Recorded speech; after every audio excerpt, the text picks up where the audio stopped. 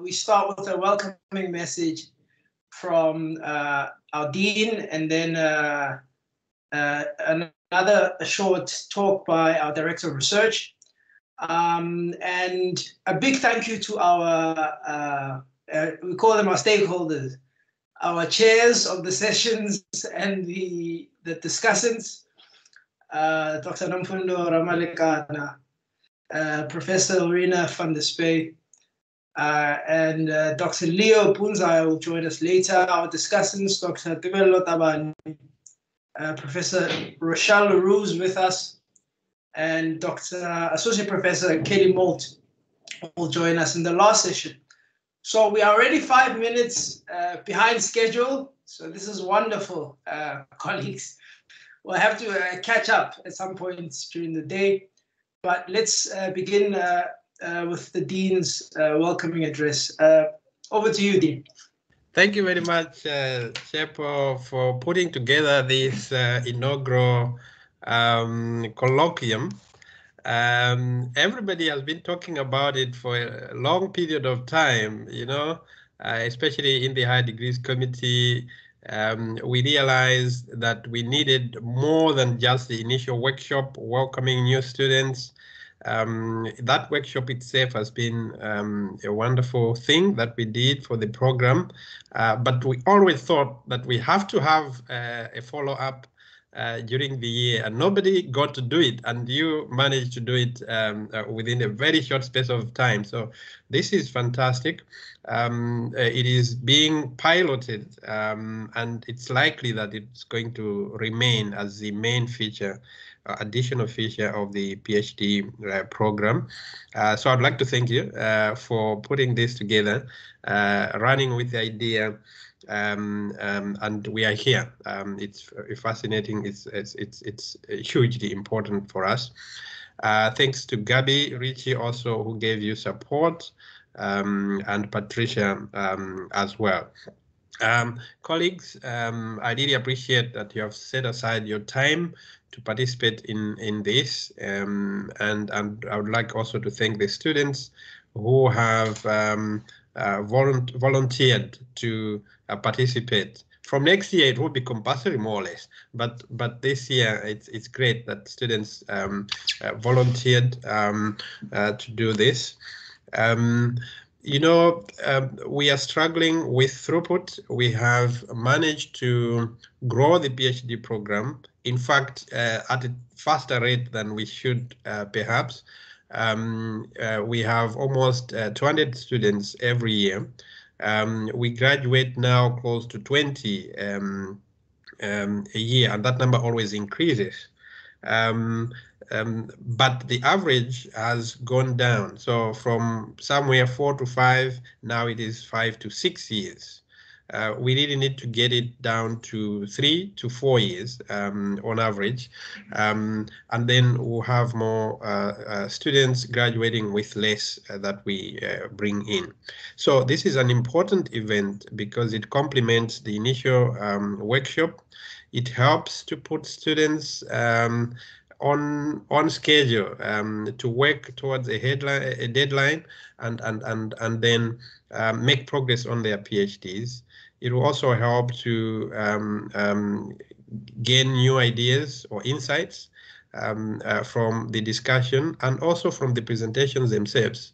I find that when I teach, every time I go to class, as I teach, ideas come, new insights come as I speak about what I'm teaching, even before students ask questions.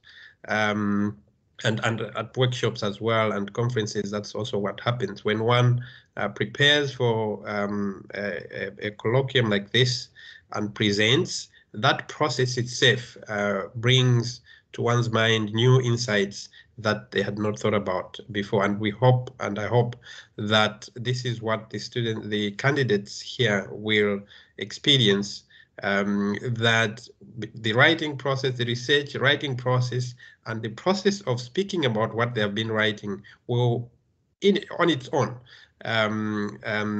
provoke or bring to mind new insights and ideas about what they are writing.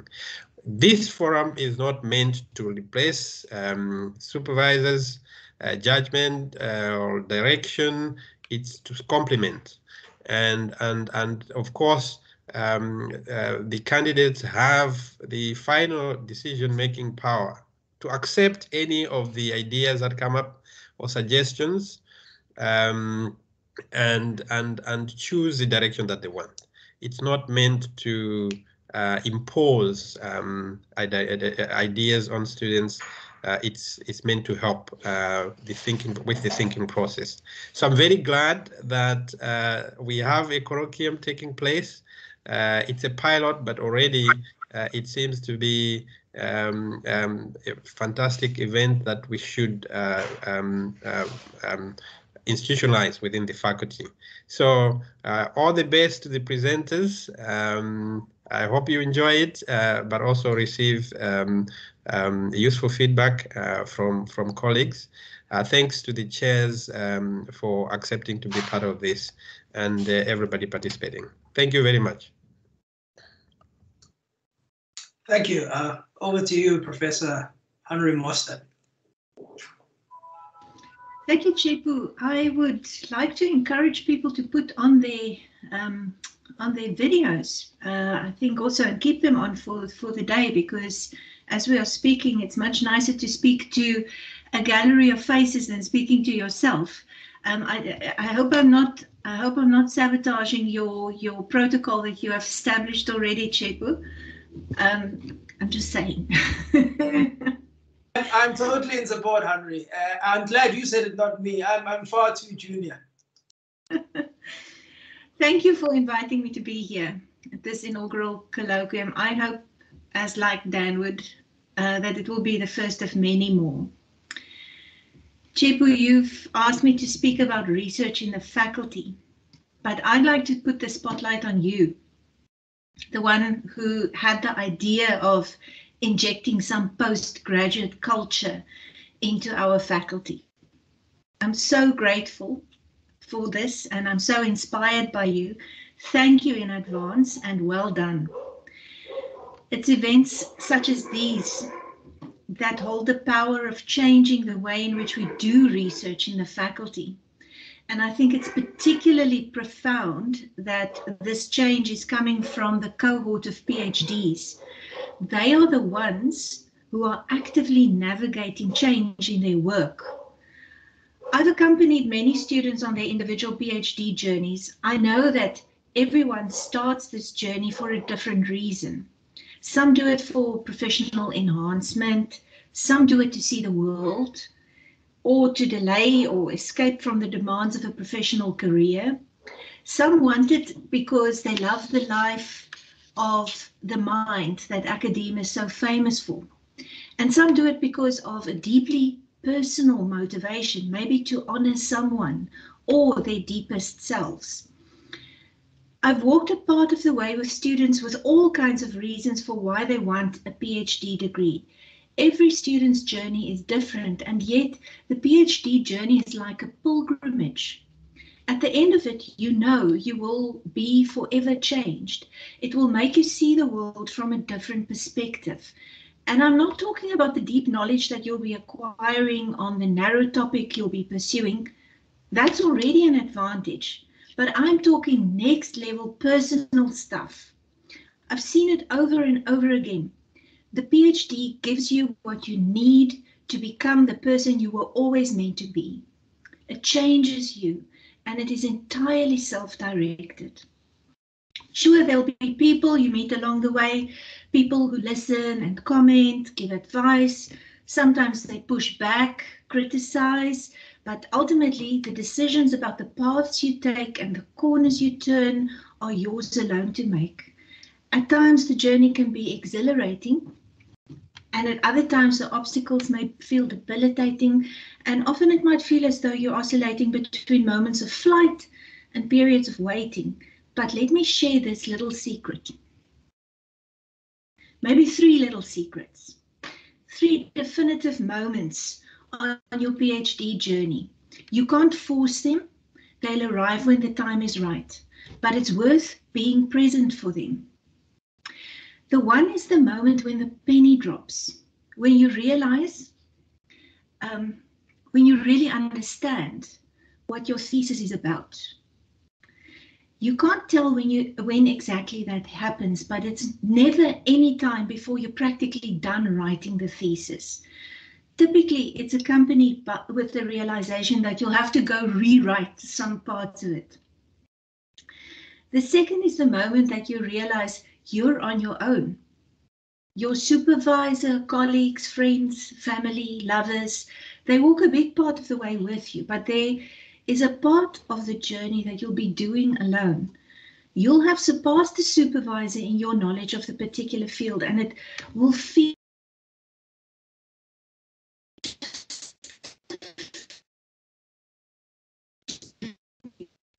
it's normal. It's supposed to be like that. You'll have headed into new territory, and that is the point of the novelty and the originality that the degree requires. But the third moment is the best of all. I've seen it again not so long ago at the colloquium, much like this one, but it was an in-person colloquium, and every time I do, it gives me goosebumps. That colloquium was where South Africa's property law professors were listening to one another's graduate students present. Two students, both of them pretty close to submission, started having this conversation during the Q&A about the law. It was deep, it was intense, and it was in a completely different universe from the rest of us. And I found myself wishing I could be one of them. Either, it didn't matter, I just wanted to be right there where they were. And then I examined the faces of my colleagues around the room. Most of them, you must know, have already had illustrious careers, and yet their expressions told me that they were feeling exactly what I was feeling in that moment, listening to those two PhD to be graduates. We all had depth envy. And that right there is the moment, the time in the process of writing your thesis that you are so deeply engrossed in your work and in the law as you will never be again. Perhaps not even if you do become a professor and get to make a living by indulging the life of the mind. All of us in the room recognized that moment, watching the two grad students go at each other, and I could tell we all missed it. We yearned for it. It's the kind of moment you hardly ever recognize when you're in it yourself, though.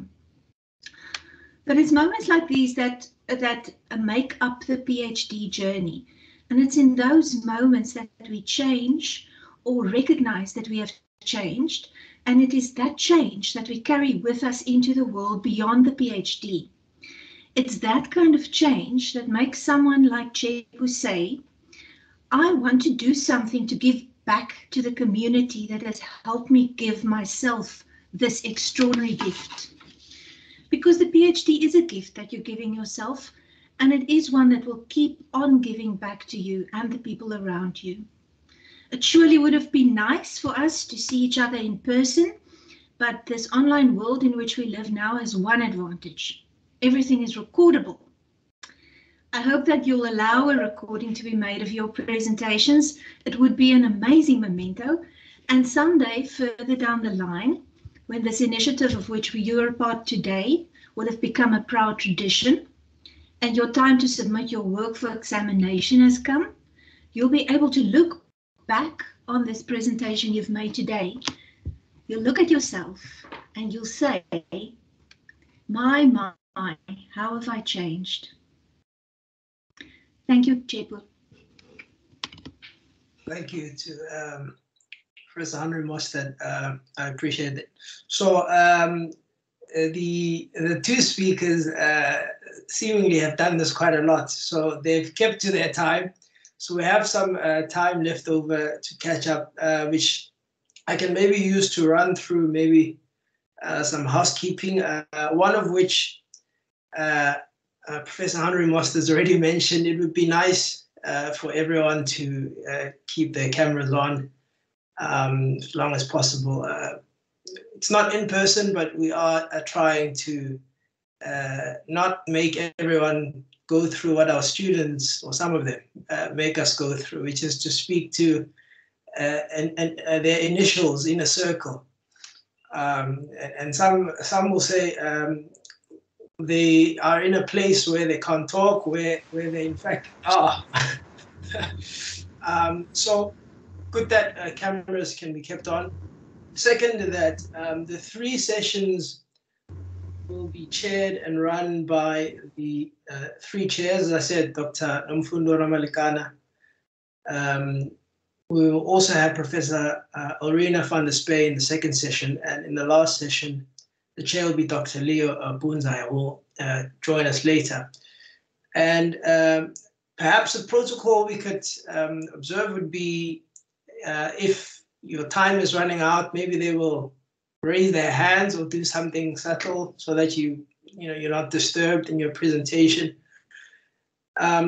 People from the 1st session will have 10 minutes each to present their work, and then after each 10 minutes presentation, there will be time for feedback from the discussant, and you will be given a short opportunity to respond if there's a question or you would like to respond. In the 2nd and 3rd sessions, the opportunity to speak will be 20 minutes each. There will there again be an opportunity to respond, and I hope the chairs will run a roughly tight ship so that we remain on schedule. There is a small prize thanks to a generous sponsorship from LexisNexis. They've also committed that they would like to sponsor it every year for the foreseeable future. So maybe we can build on and do something more next year.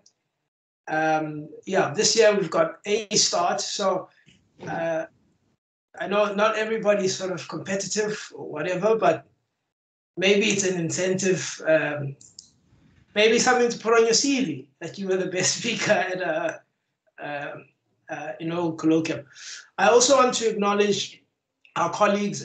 Professor Debbie Collier has also taken the time to join us. Professor Philippe Salazar is also here with us, and our also colleague Ms. Patricia Phillips, who most of you would have all met. So with that, Gabby, I hope I'm not missing anything with the housekeeping. And I hope everyone is clear on what we need to do. I should also just add one last thing, that we are trying to do this as a largely student-oriented developmental project to get the research life of the faculty and students going, students to get active. We still are concerned that the number of participants were relatively low this year. So we will try and record some of the sessions and make something of an advert so that we have higher numbers next year. And it is some work for us to put together logistics and asking everyone to pitch in, but we think it is worth it, and hopefully you guys find it useful. As I said to you before, I certainly found it useful as a doctoral student, and it helped me finish in a much shorter time than I would have otherwise.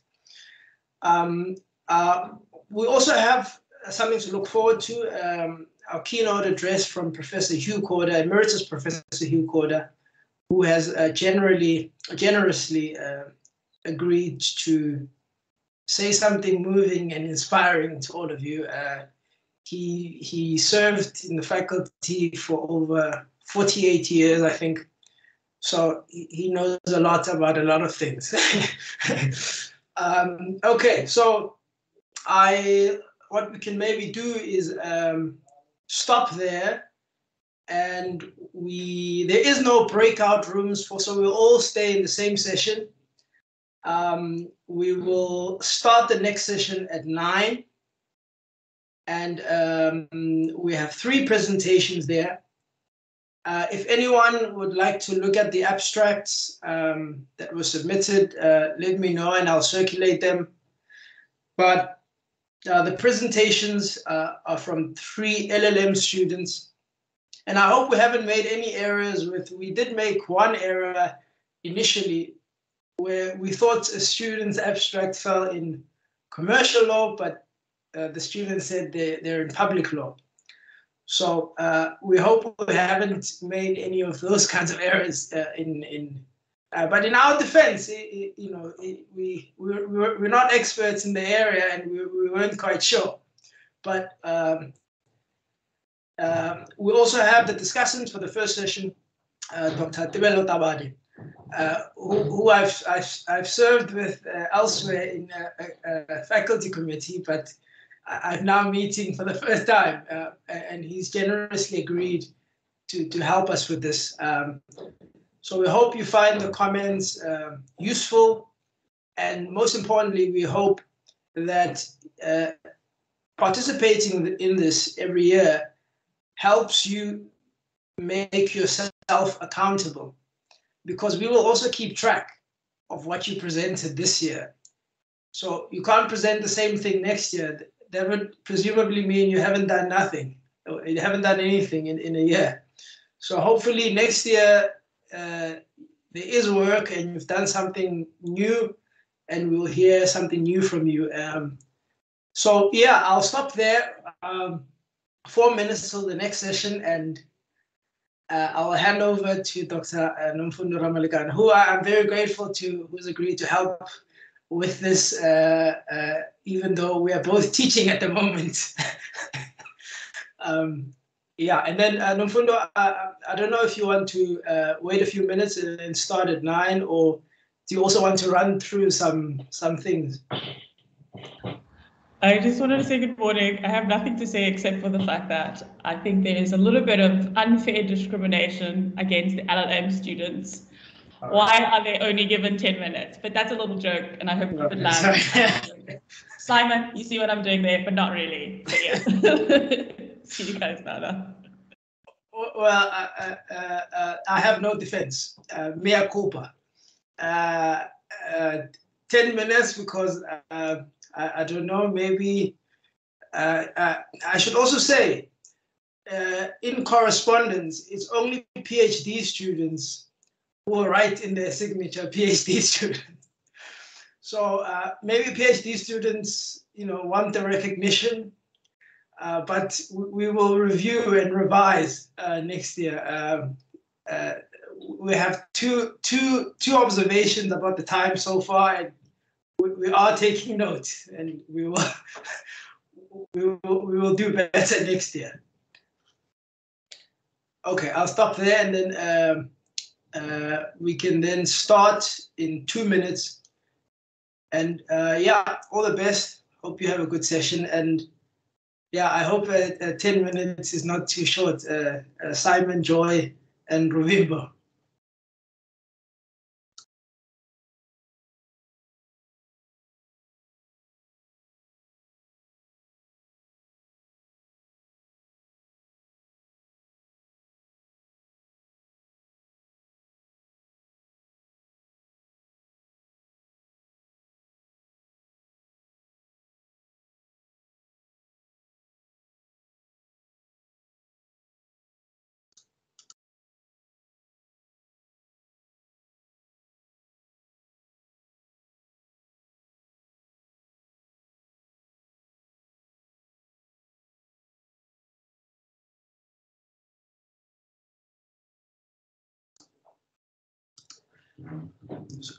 Sorry, I should also ask, is everyone clear, okay?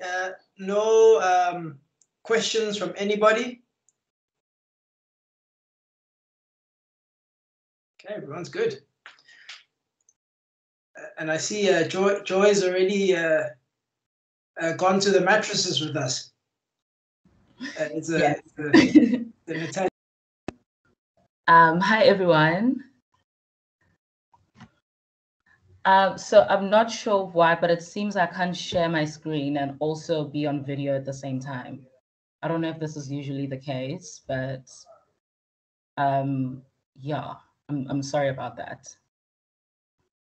I'll just, after presenting, I'll just kill the screen sharing, and then hopefully that will put the video back on.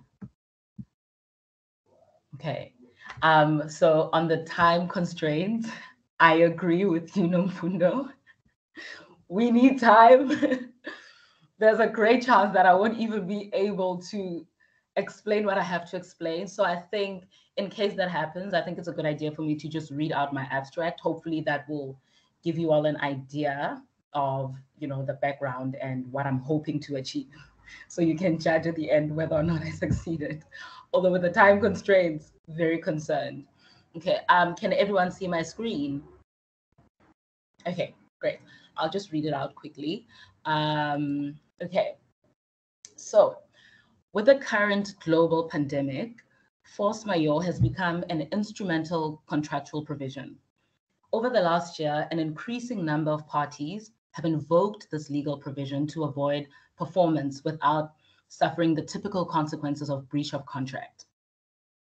Force majeure is a concept in terms of which parties can be excused from performing their contractual obligations if they can demonstrate that an unforeseeable, irresistible event has taken place and has rendered performance impossible.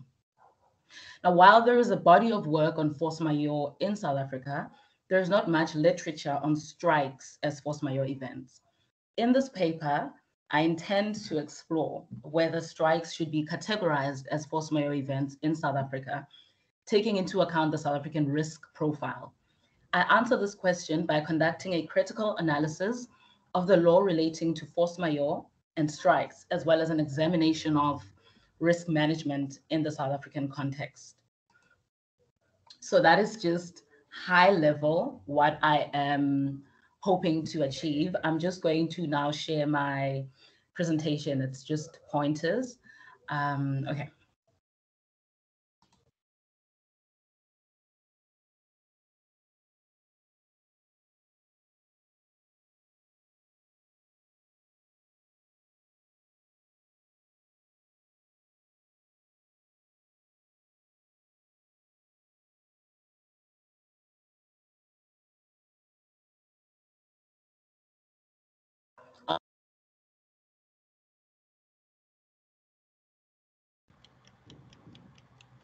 Joy, are you still with us?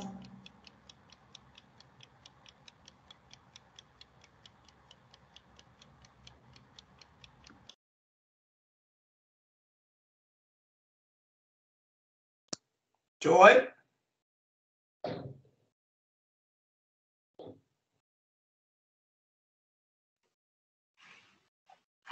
I would say skip the slides and just speak.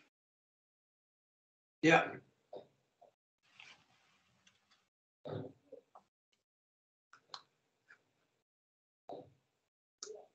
Joy?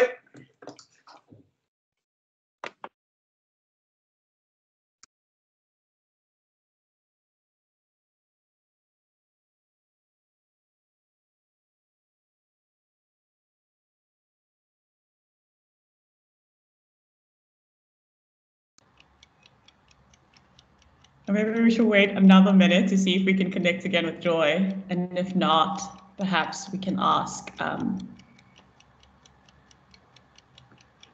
if she can just speak then. Hi, everyone. I'm sorry. I'm back. Can you all hear me? Yes, we can hear you now. I lost 2 minutes. Okay, I will just share my screen once again. I'm sorry, I don't know what happened. I'm just going to share my presentation. It's very brief. Please let me know when you can see my screen.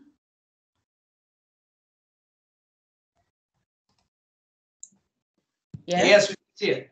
Okay, great.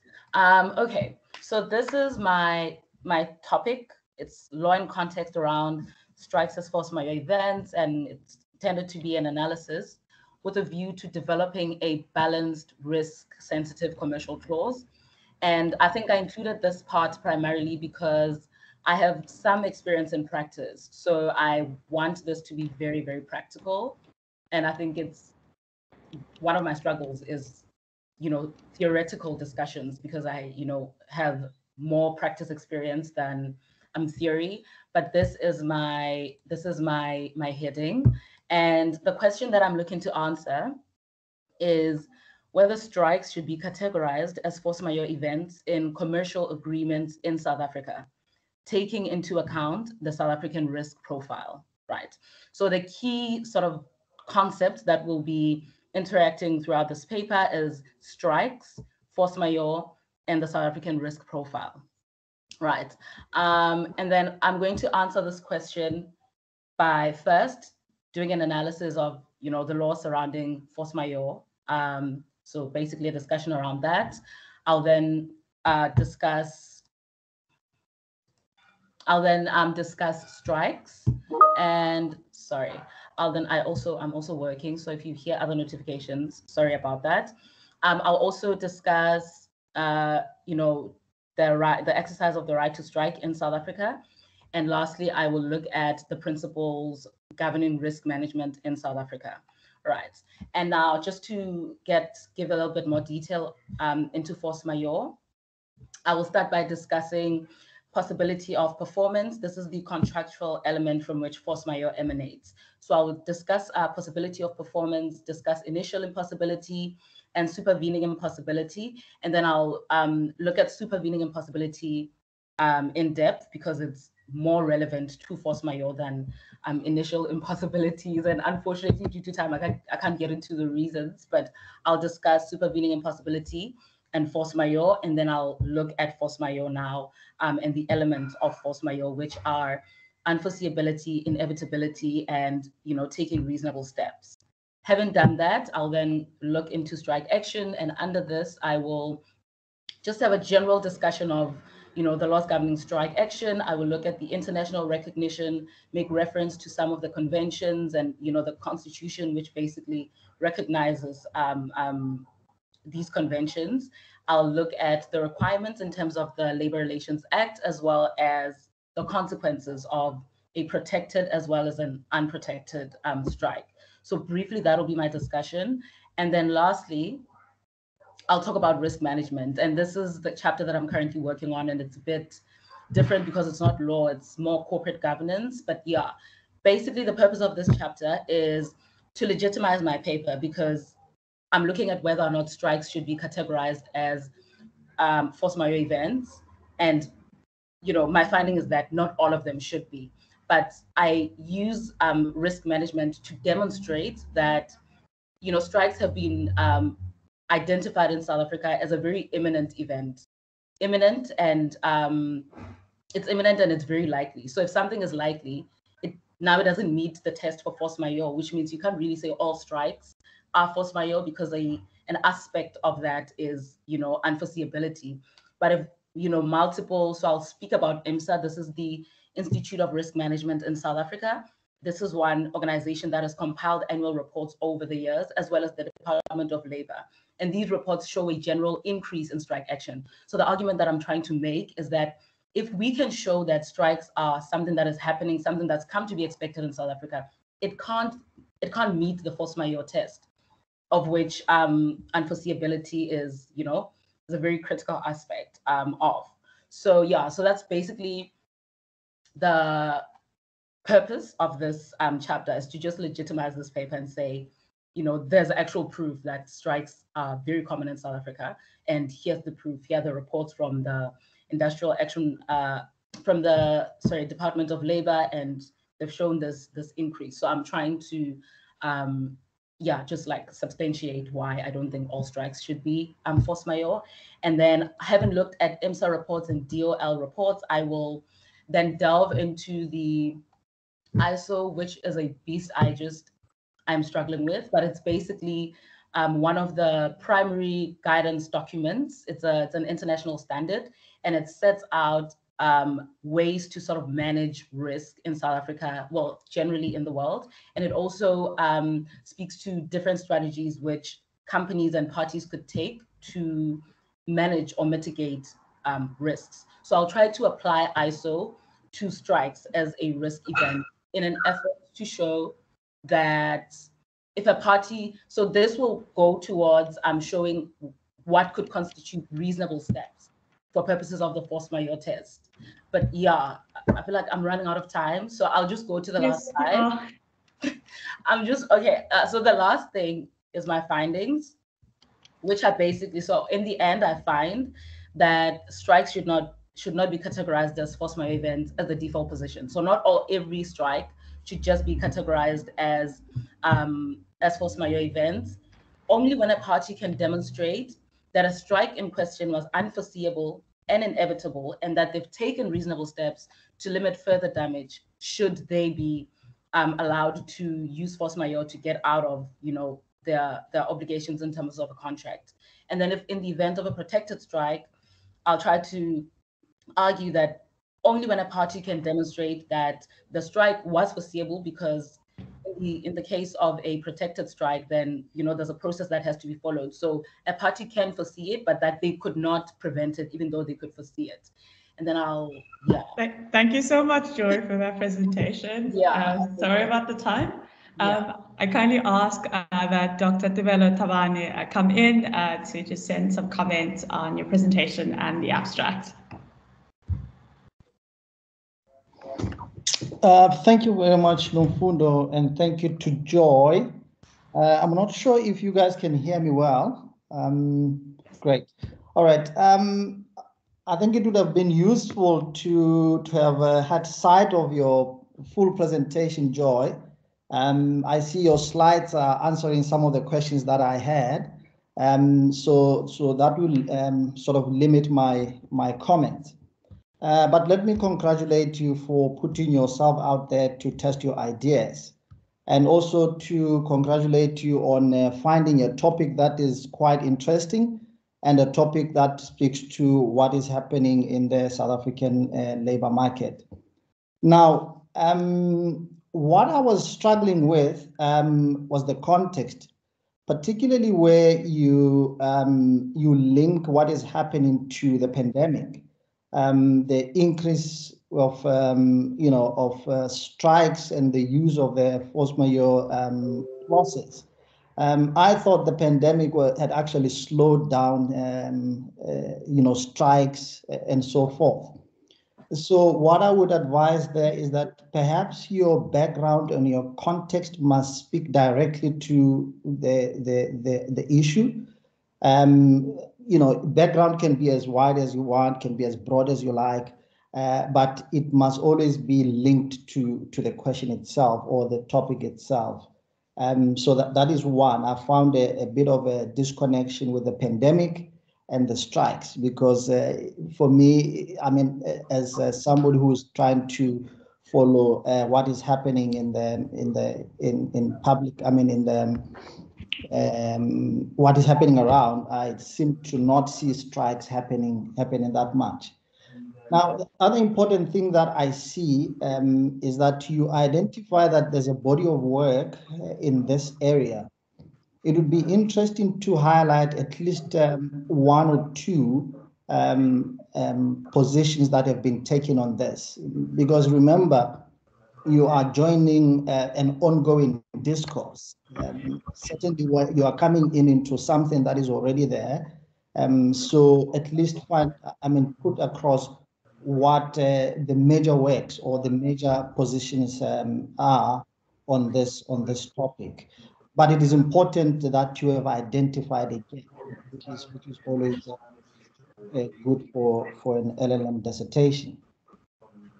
Now, the categorization of events in South Africa as force majeure, I found that your research question is in two parts, right? The first part is whether strikes should be categorized as force majeure events in South Africa. That part I found crisp and clear. Now, the latter part, where you want to ask whether this is the position taking into account the South African risk profile, I struggled a bit with that latter part, particularly because I thought the research question is a legal problem, right? Is a legal issue. Now, the latter part of your question that links this with the risk profile of South Africa, I struggled a bit with that. And I think you highlighted in your presentation that the risk chapter is a chapter that is difficult to tackle because it brings corporate governance issues and other risk management issues into play. And sorry to cut you off there. We have 5 minutes for the response. I'm so sorry. Am I out of 5 minutes already? Yes, and Joy needs a little bit of like a minute to respond. Joy, you have about a minute and a half. I'm so sorry to respond. No, actually, I was happy to listen to all of the comments. I don't really have any response, so please do continue.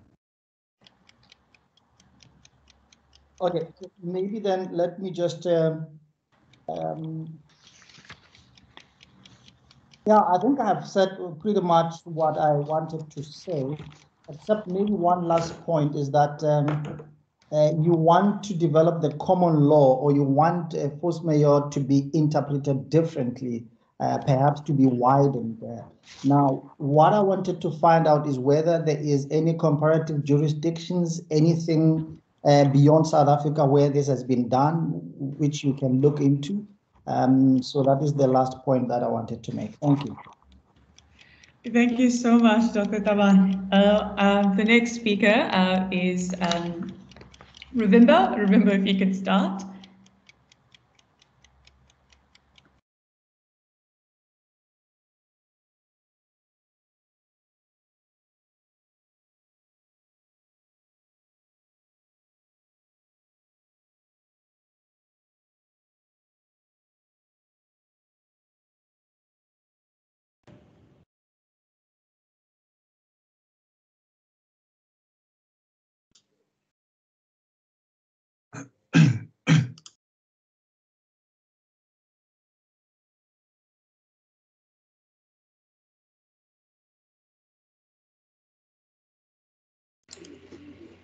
Good morning, everybody. I don't know if you can see my slides there. We can see your slides and we can hear you really well. Okay, thank you. So my name is Rimbo Anam Shairi. I'm a first-year master's student who is specializing in private law. I'll be presenting a topic that is at a proposal stage. So my research topic is surrogacy in South Africa. Is there a need to amend laws on remunerated surrogacy? So the issue of surrogacy is gaining prominence. This is because the rise in infertility, the rise of infertility in South Africa and globally, the availability of the new technological innovations and improvements, even the shortage of children for adoption, and also the desire to have a child who is genetically related to oneself is triggering most infertile couples to resort to surrogacy. So in answering what surrogacy is an agreement between a woman who carries a child. So that woman is the surrogate mother. So it's the agreement between the surrogate mother and the intended parents of the child to be born by the surrogate mother, in which the surrogate mother agrees to bearing a child for the intended parents and deliver the child upon birth. So surrogacy is categorized into two classes. There is commercial or remunerated surrogacy and also altruistic surrogacy. So just to define and to give you a brief overview of what commercial surrogacy and altruistic surrogacy is. So commercial surrogacy occurs when the surrogate mother receives monetary payment for a pregnancy beyond the payment of medical and other reasonable expenses. So altruistic surrogacy arises when the surrogate mother agrees to bear a child for the commissioning parents for free, and she does not receive any financial reward for the surrogate agreements. That is beyond reimbursement of for her medical cover and pregnancy-related expenses. So currently, the legal framework of South Africa caters for altruistic surrogacy only and prohibits commercial surrogacy. So now, one of the pertinent gaps relates to remuneration of the surrogate mother. The main purpose of the research is to determine whether there is any need to amend current laws on surrogacy in South Africa to include remuneration for the work rendered by the surrogate mother through the pregnancy and the childbirth. So from this understanding, this area remains relevant and needs empirical attention. The study will seek to answer the following questions. Why is remunerated surrogacy illegal? Is the ban on remunerated surrogacy unconstitutional? And what are the dangers of permitting remunerated surrogacy? How can remunerated surrogacy be regulated in order to avoid those dangers? And to what extent do the decisions and laws on remunerated surrogacy in other jurisdictions able to provide a model for the South African legal system? So, okay, moving on to the methodology. So I will not dwell much on this one because I've already it's already shown on the slides. So the thesis will just adopt a desktop research methodology, and it will also rely on primary sources and secondary sources. So, notwithstanding the potential gains that may be made by amending the laws on remunerated surrogacy, some scholars have expressed their objections and concerns about such changes. So, for example, Elizabeth Anderson have argued that remunerated surrogacy gives rise to challenging legal, cultural, ethical, moral issues, including exploitation, degradation, dehumanization, marketing of surrogate mothers, and most importantly, the exploitation and sale of children. So on the other side, again, some scholars support the notion that there is a need to amend laws on surrogacy to include remunerated surrogacy. So this can be argued that remunerated surrogacy does not necessarily amount to the sale of children or the exploitation of children, because the payment to the surrogate mother is not for the transfer of the child and the rights from the surrogate mother to the commissioning parents, but actually it's rather for the services rendered by the surrogate mother and for the pain and suffering endured during the pregnancy and the childbirth. So let's say in terms of the issue of exploitation, since it's according to Karl Marx's theory of exploitation, exploitation is referred to like an act of just treating someone unfairly to derive a profit from their labors. However, so we can't say that surrogate mothers are being exploited, because it can be argued that permitting remunerated surrogacy may actually amount to a mutually advantageous arrangement if the surrogate mother receives adequate remuneration for the services she rendered. So this would counter the issue of unfairness between the surrogate mother and the commissioning parents, since both would benefit. So in a scenario that the commissioning parents will be receiving a child, and then the surrogate mother will be adequately remunerated for the services she rendered. So from this perspective, banning remunerated surrogacy will actually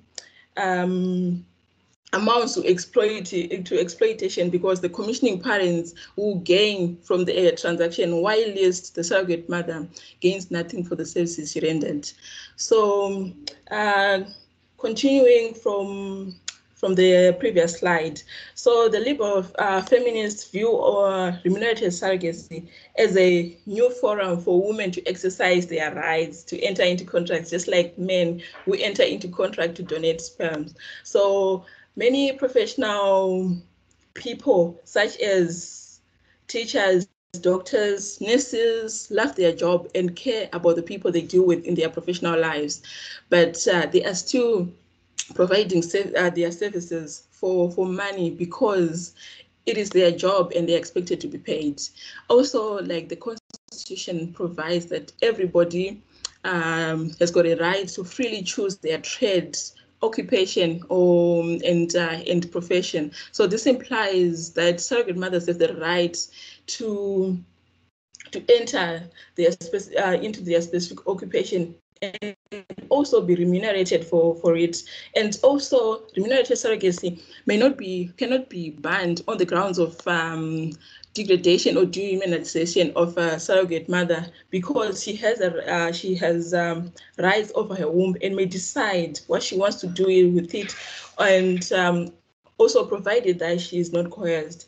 So consequently, remunerated surrogacy may not be dismissed also on the basis that it's unethical or immoral, as the same narrative will also apply to altruistic surrogacy. So also banning remunerated surrogacy might lead to the creation of black market and illegal agreements, and this would actually lead to exploitation, other than in a scenario where they properly regulate the laws and then allow remunerated surrogacy. Thank you so much, Joy. You unfortunately have run out of time, but this was a really nice and compelling presentation. Oh. So sorry. I kindly asked for Dr. Tabane to come in. Thank you. Is it Joy who's presenting now? No, not Joy.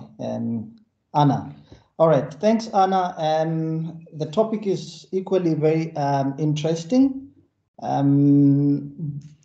looked at your title and I thought perhaps you should focus it really around remunerated surrogates in South Africa. Let it be very clear. Let it be succinct.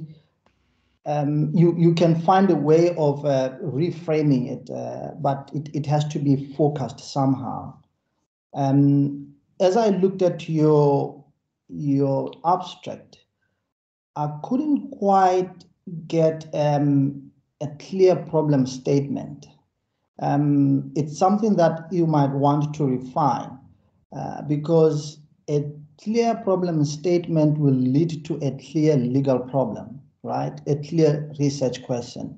So you might want to go back and clarify your problem. Now that leads me to your research question, right? Or questions. I see you have you want to tackle 5 questions, right? And this is a master's dissertation. You know, you will discuss this with your supervisor, but in my experience, for a master's dissertation to take so many questions, you might be limited by, by space. You might be limited by the time that you need to complete the work. So perhaps find 1 or 2 questions that are quite clear. Even if you can find 1 major question and ancillary questions, right? So don't take too much. You will end up not going deep enough in your analysis, right? And some of the questions, I thought they are not really research questions. They are not really legal problems. For instance, you want to establish whether there is a need to amend the laws as a question. And I thought that could easily be answered at the end of the paper, right? Your dissertation at the end will reveal whether there's a need to amend the laws or not. So it might not be a legal problem on its own. So yeah, in a nutshell, try to narrow down your questions, see if you can match some of them, and don't take too much on that. On comparative jurisdictions, I see you have identified 5. Again, those might be too much. You need to go deep enough. So try to perhaps limit and justify, right? You need to justify why you choose certain jurisdictions over the others. Lastly, I see that you have a theoretical lens. You're going to use liberal feminist theory, which is always important because it focuses your discussion. All right. Am I not out of time, Nomfundo? Luckily not. So remember, if you want to take a minute to maybe respond, only a minute. Okay, great. Thank you, I know Doctor. it's okay. You can proceed. Okay. Does Dr. Tabane have any more comments and suggestions on the paper? There's 1 minute.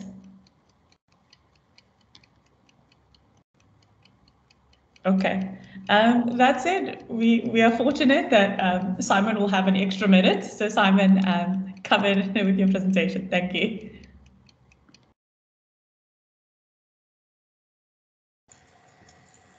Cool, I'm just going to share my screen quickly. Let me know if that is showing. Yes, we can see it. Is it full screen or is it still a bit weird? Not full screen yet. Okay, I think I need to go to the actual PowerPoint. Now is it full screen? Yes. Okay, cool. Can you start my time now? All right, so yeah, my name is Simon. I'm doing my master's in the private law department, more specifically the law of delict, the law of defamation. And the question that sort of grasps my attention is this. At what point does a joke become a legal wrong, justifying resort to defamation law? So it ought to be quite clear already that this question couples what most would consider to be two diametrically opposed facets of life, namely humor and the law. So on the one hand, humor is quite a fascinating area of study. It's rich with psychology, philosophy, and sociology, and a whole lot of laughter, which is great. And then on the other hand, we have the law, which is quite bland, dry, and is often shafted as being reserved for the soulless amongst us. So I'm quite interested to see what the law does when it is confronted with humor, and more particularly how it might go about fitting this round peg of humor into the square hole of defamation. So defamation law essentially seeks to strike this balance between two competing constitutionally protected rights. So on the one hand, we have the right to freedom of expression in section 16 of the Constitution. And on the other hand, we have this protection of reputation. Reputation is not explicitly protected by the Constitution, but it is derived vis-a-vis the right to dignity, which is contained in section 10. So the balance that you need to keep in mind is between the right of a jokester to tell jokes unabated or free of legal constraint, but also the right of the everyday person to not be unduly defamed by jokes. So a defamatory act can be defined as the wrongful and intentional publication of a defamatory statement concerning the plaintiff. And this can essentially be reordered into these elements of liability. We have publication, reference, and the defamatory statement. And once that has been established by the plaintiff, a presumption arises that the publication was both wrongful and intentional. And so it's important to bear in mind that the plaintiff bears the onus to establish the first three. And once those have been established, the defendant may raise certain defenses or justifications to rebut these two presumptions. These are some of the recognized defenses. I'm going to skip to the last. Under intention, mistake, provocation, and jest are the typically recognized defenses available to the defendant.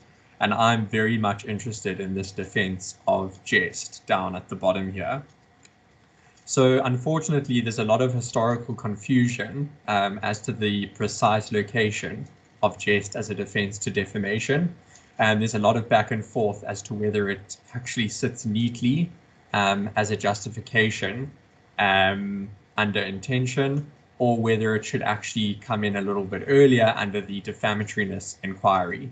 And there are a whole host of early cases and early academic writers who have grappled with this issue.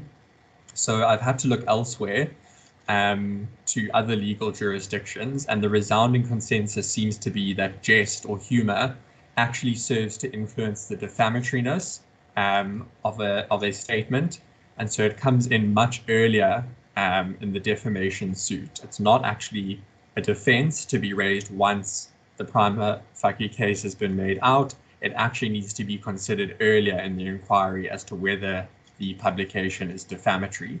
And there are a whole host of cases from several jurisdictions confirming this. So in South Africa, I suppose the pièce de résistance of jest as it currently stands is the case of Leroux versus Day, which I will get into soon. And this little paragraph here confirms that, where it says that the concept of a joke may also come in at the earlier stage of determining whether a statement is defamatory. So that obviously means that the test for defamatoriness is very important in this regard. There are some, previous conceptions of it, the shun and avoid test, whether it exposes the plaintiff to contempt or ridicule, but the standard test or the accepted definition of defamatoriness now comes from an English case called Sim versus Stretch, which is that the publication essentially needs to lower the plaintiff in the estimation of right-thinking members of society generally. Some important qualifications to make on this test is that there is a presumption of damage, so you don't actually need to prove that your reputation was actually harmed or that there was an actual lowering. It's sort of presumed that a defamatory statement did already do that. It's an objective test, meaning that you cannot lead evidence as to how people actually received the statement and what they actually thought of you. It all turns on this objective, reasonable person or right-thinking member of society generally. Another qualification is that person doesn't have to be a South African on the whole. It can be limited to a particular segment of society. And the person who gets to decide whether the statement is defamatory is obviously not the plaintiff or the defendant, it's the judge. We don't have a jury system in South Africa, for better or worse, and so this element of liability falls to be determined by the judge, which is quite important to bear in mind. Cool, so that's defamation law in a nutshell. And then the second part of my dissertation needs to look at humor. And humor is really interesting to research, but unfortunately, the more you read of something, the more boring it gets. And so there's a great quote by E.B. White here saying that humor can be dissected as a frog can, but the thing dies in the process, and the innards are discouraging to any but the pure scientific mind, which is kind of what I'm finding as I'm doing the dissertation. There are essentially three big theories of humor, which seek to explain why we might find certain things funny. So they are the superiority, release, and incongruity theories. The superiority theory essentially says that when you disparage others, you feel better about yourself, and that is why we find things funny. So some examples include like Schadenfreude, so laughing at someone tripping or something like that. Release theory involves the release of repressed sources of anxiety. So when we're younger, that usually revolves around potty humor. And then as we go through puberty, it suddenly becomes overtly sexual humor, essentially saying that we find things funny because they deal with these taboo topics that we're unwilling to speak about. And then lastly, incongruity theory deals with the juxtaposition of two phenomena next to one another, and the absurdity kind of creates the humor as we resolve sort of cognitive dissonance in the image.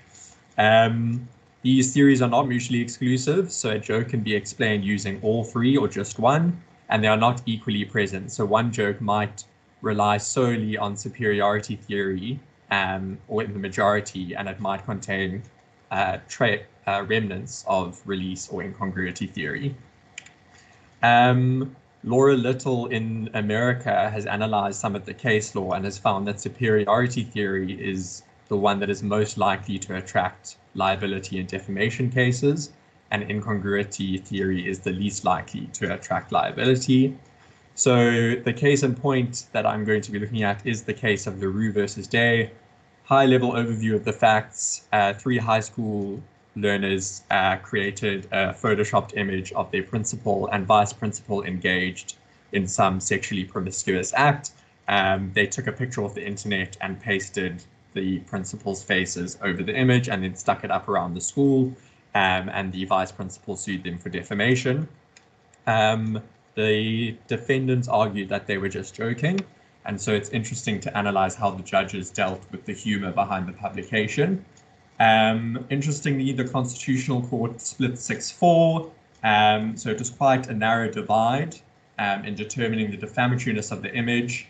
They both accepted that release theory was involved because it obviously involved sex. But the majority felt that the humor behind the image rested on superiority theory, and I've just highlighted some of the words like tarnish, reduce, belittle, contempt, disrespect, and ridicule that evidence this, whereas the minority felt that incongruity was to blame for the humor. So they speak about it was a crude pastiche, misaligned, wrongly sized, different in size, cut and paste job, and that's why it was funny. And so in conclusion, it seems as if judges are less forgiving of superiority humor and more accepting of incongruity humor.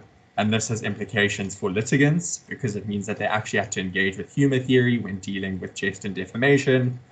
It raises interesting questions about whether we should have judges deciding these questions or a jury. And lastly, it means that comedians have to think twice before they make defamatory jokes. Thank you so much. That was perfect. I'm just going to hand over to Dr. Taban. Thank you. All right. So, Simon, equally a very interesting topic. Certainly, there's a lot of humor going around in the political cycle. You see that it will actually be very much so given the period we are in, which is the election period. So this is quite interesting. Now, I found the topic or the title very well focused. It's stated in a different way in a question form, which is also quite catchy. So I'm excuse me, I'm happy with that. The background and the context is also well articulated, which always leads nicely to your research question. Like I said to the previous presenters, if the problem statement or the context is well articulated, it will help you it will help you get into formulate your research question very clear. But talking about your research question, I wanted to find out how you reconcile and link it to the question that is the title, right? Because in the research question, you seek to evaluate the defense of jest, right? But in the title, you want to establish when a joke becomes a legal wrong, right? So I just wanted to find out how you reconcile and link those two. Are you conducting a critical evaluation of the defense of jest against a defamatory joke? So maybe just clarify where you want to position this. I found that you have explored some theories, which is always important. This is a scholarly piece. I've always been advised that for scholarly writing, especially for a thesis or a dissertation, you have to ground it in some theory, right? So you have explored theories. It would be interesting to see which theory you are leaning to. Yes. I don't know. Let me just finally check my notes if there's anything else that I've noted here. But it doesn't look like there's anything else. So I'll hand over to Nomfundo. I think there's still 2 minutes to open to Simon and other colleagues. Yeah, Simon, if you want to respond to any of those suggestions and questions. Yes. So yeah, there is a huge disjuncture between the title and the abstract and what I'm actually doing. And I think it's because of scope. I think I've bitten off enough for an LLM, and I'm a bit wary to tread into PhD territory, or to bite off these topics but not give them the attention that they need.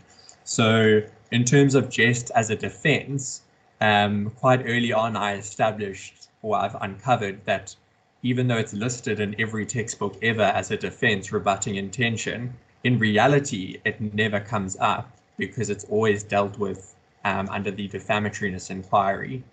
And so I'll probably have to change the title to something akin to what I'm doing, which is investigating the role of humor in the defamatoriness inquiry. I do want to look at jest as a defense. I am quite interested in how it's been raised to rebut animus injuriandi. The standard answer is that dolus eventualis is so wide that you cannot actually escape along that avenue. I disagree. I don't think dolus eventualis is the appropriate standard for defamation law. And I think that the defense would fit much better under the wrongfulness inquiry.